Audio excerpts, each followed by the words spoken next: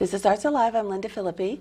My guest is Kris Horn, the president of the Arts Alliance of Yamhill County. Welcome, Kris. Thank you for having me. I'm glad that we could finally get this interview. I'm glad to be here. Okay, so let's talk about the Arts Alliance and everything that's going on. Okay. What would you like to know? Well, Sharon Morgan was just on and is going, in fact, to come back in a couple of weeks and talk about the big survey, you know, and mapping the economic impact of the arts in Yamhill County, which is part of what the Arts Alliance is going to be doing with the Cultural Coalition and that whole thing. But let's talk about some of the programs that the Arts Alliance kind of oversees. Oh, we love to talk about our programs. Okay. This is one of them. Yes, This that's show? right. Right. That's okay. right. Yeah. One of our favorites. We also have been helping the artists that do the Art Harvest Studio Tour for years and years and years. And that's been a very successful program that one of our programs. A little newer, but also successful has been the Terroir Creative Writing Festival, which has ventured into the creative arts, the writing, literary arts a little bit more, and that's becoming very, very popular and successful. We're real pleased with how well that's been received. And Paper Gardens is another program that we've done that has been That goes way back. Way back. And it's wonderful to have programs that all ages can participate in, and there is a visual arts element to that as well, because they have a contest for the art that's going to be in the chapbook, and that was one of the first programs I ever read about from AAYC before I was a member or involved in it. Really? I thought that was, okay. Yes, I read about it in somewhere and was so impressed, thought that was such a good idea.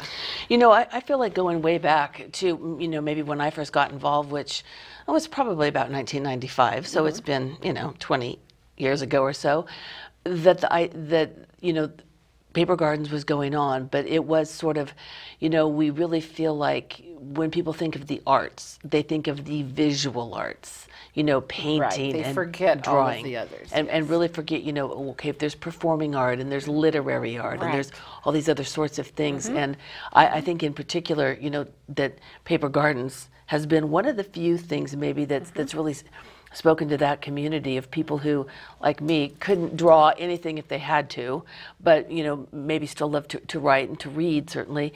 And then with Terroir, I think Terroir is just amazing. The writing festival. It's just... I think it just gets better every year. It really does. It's so good, yeah. I think that I really think that we've tried to embrace the literary arts and provide programming for the people of Yamhill County in those areas. We do a lot with the of course, with Art Harvest Studio Tour for the visual artists. Absolutely, yeah. Arts Alliance has also, for years, been a sponsor of the Lavender Festival. And the Lavender Festival, I can't remember how many years they've actually been a sponsor of that event. The plein air paint out and art show portion of it is what they specifically sponsor, and that is, we're still active in that. We're It's moved into Newburgh, into the Cultural Center, and we'll still be sponsoring the art show portion of that event as well. So I think we've tried very hard to address the visual arts artists in our programming. I'd really like to see maybe a new program for performance arts, music, performance of all types. That would be something that I'd like to see the Art Alliance maybe find a new program in that area. And we're always open to launching new programs. Well, and then there's the grants that you do. I mean, so many grants for so many different projects. You know, almost anything that would fall under, you know, art or culture is kind of eligible for a grant from the Arts Alliance. Right, and we do 2. At this time, we're only doing 2. We'd like to grow that sometime into a more significant number of scholarships for high school seniors that are going on into further education in the arts. Last year, and people think specifically, oh, they're going to be a musician or they're going to be an artist, a visual artist. Last year, one of the winners is going to be a medical illustrationist. Isn't that fabulous? Yeah. Oh my goodness. The other one wants to be a director. Like a film director? Film director. Oh, okay. Great. Or film or lucrative, yeah, lucrative MTV videos. Yeah. So, you know, it's much broader than that. We Sure. look at, they do need to be furthering their education in the arts. They need to be going on into college with an emphasis on some area of the arts, but that is really broad, and I think we've seen some really interesting scholarship applications. And you know, I think it's true too that somebody's 17 and they, you know, they're a senior and I want to be in the arts, I'm going to be this or whatever. Then they get there and they take a few classes and they think, you know, I like that better. And it's still, you know, it's still in the arts, like the person with the medical illustrator. You just don't know, you know, what's going to pique your curiosity or your interest. And that's the whole point of education. And she was an amazing artist. The young lady who won that is from Newburgh and is a friend of my granddaughter. And really? She was an incredible young artist. Wow. Visual artist, and I guess I wasn't prepared for, I had no idea what she was planning when she graduated, and I just thought that was terrific. That is terrific. Yeah. Lots of fun. Yeah. So, but we are looking, we're always have our eyes and ears open for a new program. And if, you know, we love to hear from people if they have an idea, and we can kind of guide them as to what we want to see, how fleshed out that idea needs to be, and we can kind of help them in that regard. But we're always looking for new programming and new ways to support the arts. And always looking to grow the membership too. Right. With volunteers and members and donors. Patrons. Of course. That's how we pay for all of this. Of course, right, yeah. And we had our teacher grants program that we did for a number of years, and we took a year or 2 off from that. We actually did not have applications for that year before last, so we kind of took a hiatus from it, and we're starting that back this year. We're excited to be back to the teachers, you know, being able to help the teachers perhaps execute projects that they want to do that they're not funded for. And weren't you doing also too like an an artist in residence thing in the schools? Or maybe that was part of the teacher grant, right, to bring somebody in. That was part of the grant program. That was part of the grant program. And the grant program was actually very broad. It was the artists in residence. I think we've done grants that was just materials for very special projects. And so that's an area that we are hoping that we'll be able to grow the amount of money that we can put into that program. We really want to see that grow.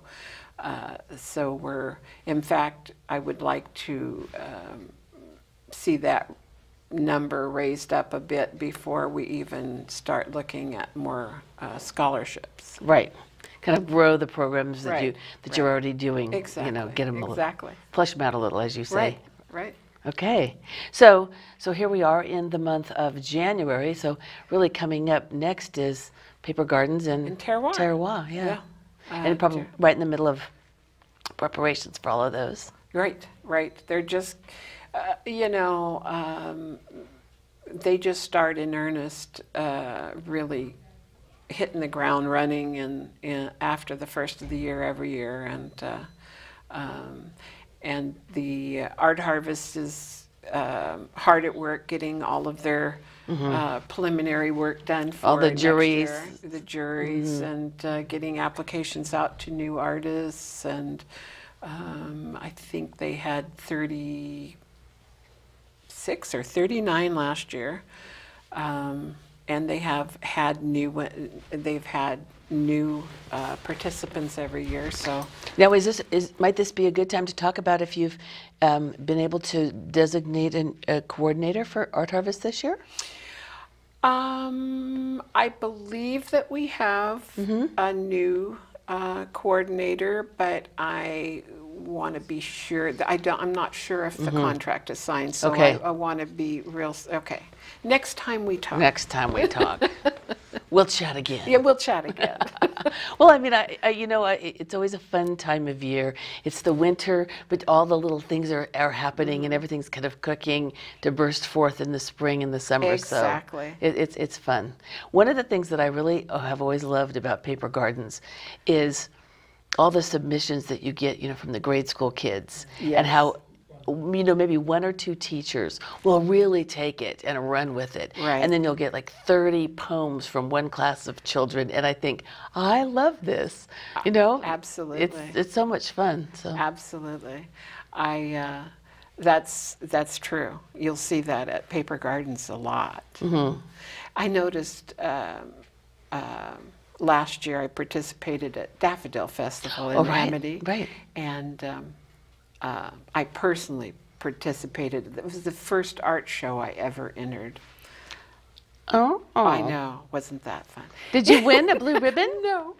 But you had a good time. I was just thrilled that I actually opened my car door and took my piece into the building because I really had been inactive artistically for 30 years. So. Wow, that's wonderful.